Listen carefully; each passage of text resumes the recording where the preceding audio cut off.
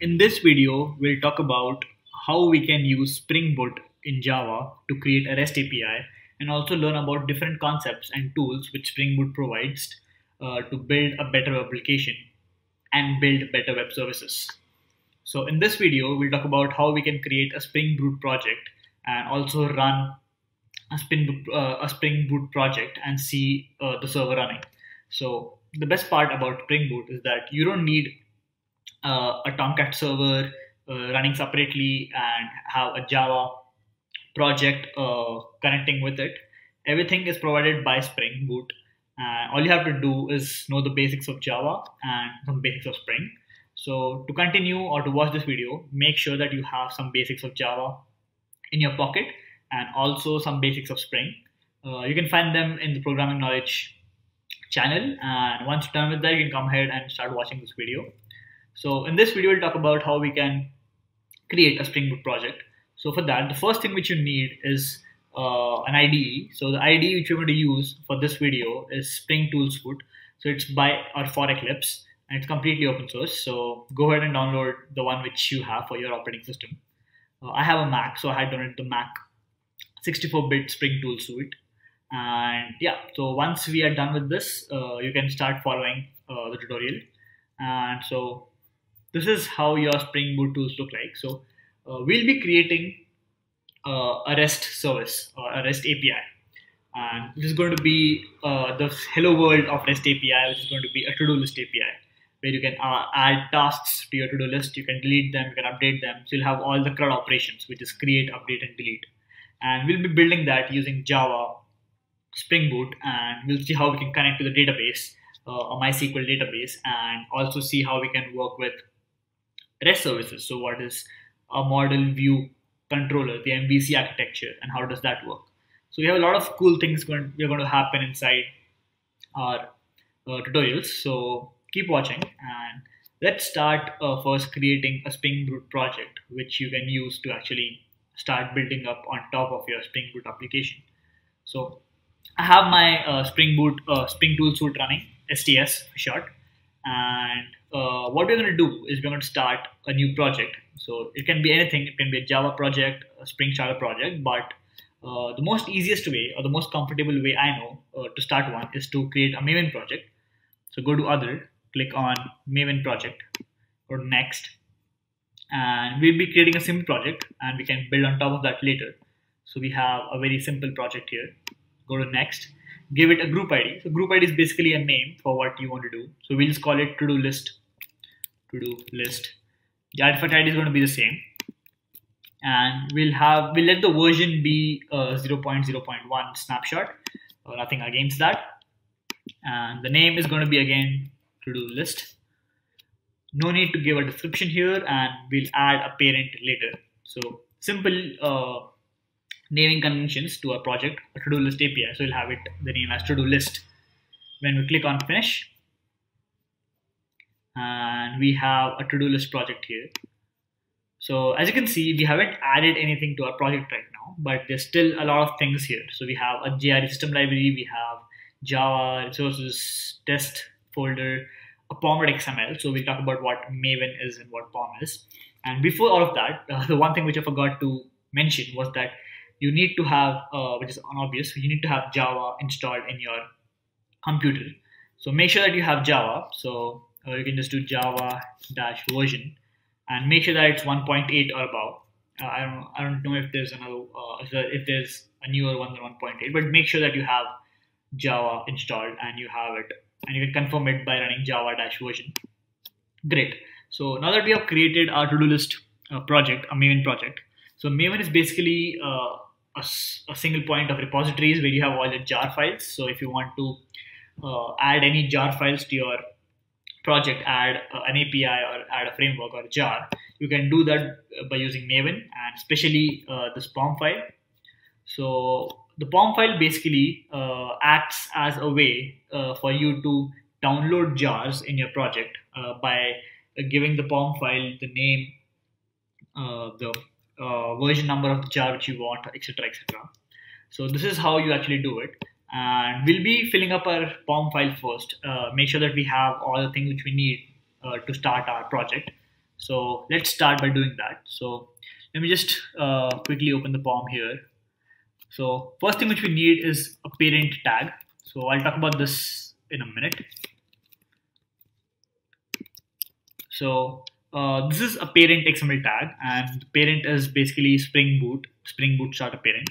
So this tag tells the project that the project is a child of the Spring Boot parent jar. So this tells the project that we'll be using Spring Boot, and this is a Spring Boot application which we're going to build. So again, group ID, artifact ID, the names, the version, etc., etc. And this is how we tell our project that this is a parent project or a child project of the parent, which is Spring Boot.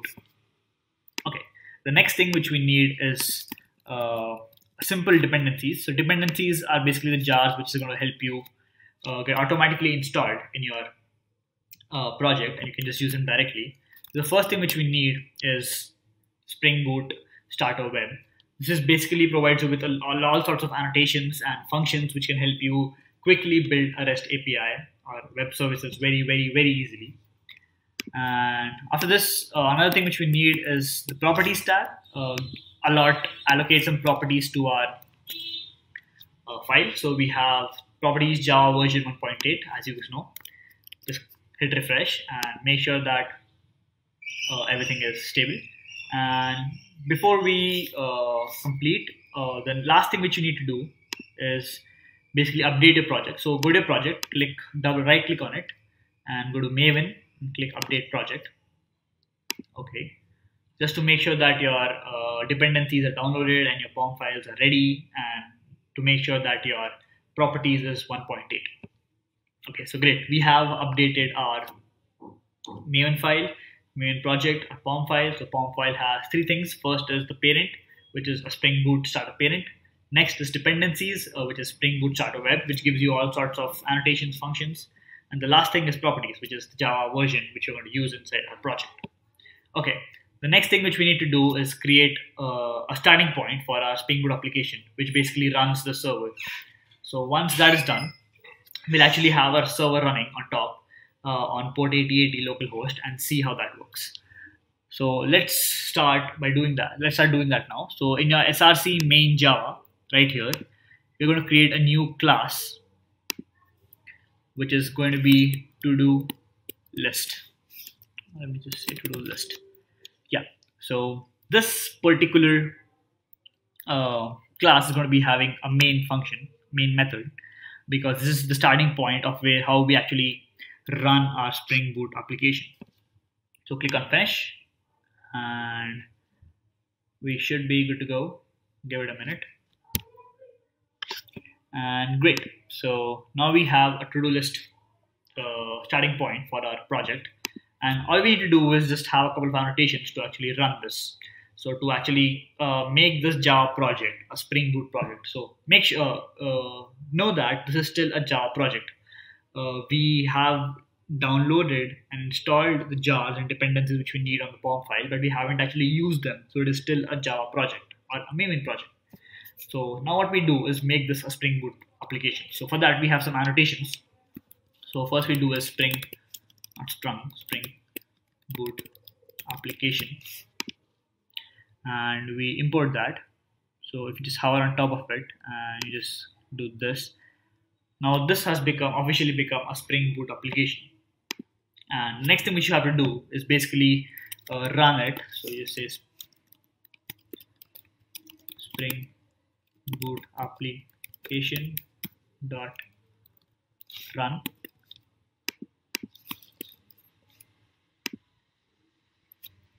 So let me just quickly see what this was. I keep forgetting the syntax, so sorry about that. It's a Spring application, my bad. So we have booted it, so we just do Spring application dot run, and we have two arguments here for our run method. First is the source, basically which is going to ask us or tell the project where to run or what class to run. So we'll be running the to-do list.java file, the class. So we just say to-do list.class. and the arguments are going to be args which can be passed running the project right from here. So this is how we actually create or develop a Spring Boot project. Now let's run this and see what we get. So we'll be running it as a simple Java application because the annotations handle the Spring Boot part of it. So we don't have to worry about that. Press OK. And we just wait for a couple of minutes. So this should be showing on the bottom, but I have it on top because I think it's easier to see what's running and what's not. So you don't have to worry about that. So now when you scroll here, you see that the Tomcat has started on port 8080. So we can go here, go to 8080, click enter, and so we get a white label error page. So basically we just ran a server, so we don't have anything yet on the server, and when there's nothing, Spring Boot goes to the error/error page, and as there is no explicit mapping for the error page, you see this as fallback. This is a default by Spring Boot, so don't worry, you haven't done anything wrong yet. It's perfectly working. The Spring Boot server is on, and you have a web service already there. The server is up without anything, any much effort. All you have to do is now keep adding stuff to it so that this becomes a fully fledged REST application. So that's it for this video. In this video, we talked about how you can actually create a Spring Boot project efficiently, and in the next video, we'll talk about how we can create or implement a REST controller using Spring Boot and keep continuing this tutorial. So just to reiterate on what we had done since the beginning, first we install Spring Toolsuite for Eclipse, open source, anything works here. Next, you create a new project. So go to File, New, go to Other, and create a Maven project. After you're done with that, go to your pom.xml, and let me just close this. Yeah, go to your pom.xml and add the Spring Boot starter parent as your parent ID, and add the dependencies of Spring Boot starter web, and make sure that your Java properties are 1.8 so that this is ready to actually start building up your Spring Boot application. So yeah, this is it for the video. We'll be building more on top of our to-do list REST API using Spring. So thank you for watching, and I'll see you in the next video.